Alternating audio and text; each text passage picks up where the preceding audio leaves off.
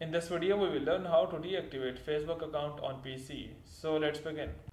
So the process is quite easy and simple. First, make sure that you are connected with the internet, and once connected, simply open up your Google Chrome browser and go to your Facebook account. So here in my case, I'm going to facebook.com.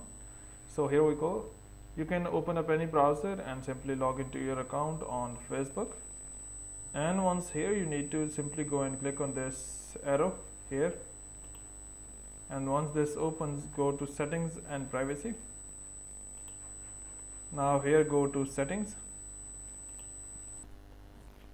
Once here, where you need to go to your Facebook information. So here you can see your Facebook information. Click on this. Now scroll down below and go to the end until you see deactivation and deletion. So temporarily deactivate or permanently delete your account. Click on view. So here you have two options. Either you can deactivate your account, this can be temporary, you need to read all this. Either you can delete your account. This is all up to you. For example, if I go to deactivating the account, click on continue deactivation.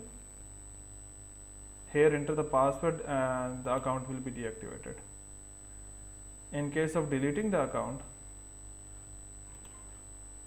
so in case of if you are going to delete the account, the process is almost similar. You will click on the deleting the account, and it will ask you for some confirmation, and you need to enter the password and click on continue, and your account will be deleted. So hope it has helped you in deactivating and deleting your Facebook account on PC. But before you go, please like, subscribe and share. Thank you.